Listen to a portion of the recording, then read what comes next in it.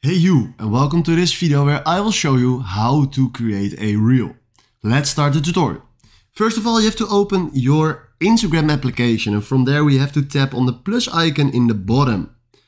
From here, I want to create a reel, so I tap on reel, and then I tap on a photo or a video, whatever you want. Then we do next. From here, we can decide how long the picture has to be in our reel, but 4 seconds is fine for me now. And then we do next. And this, what you are seeing now, is the edit program on Instagram for editing your reel. You can edit your clip. You can add clips if you want, so another photo, another video. You can add audio. So tap on the audio that you like, maybe this one, and then you will hear the audio.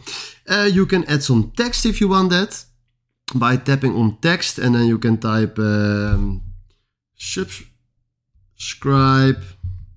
So now I have subscribe in my reel. And you can literally do what you want to do.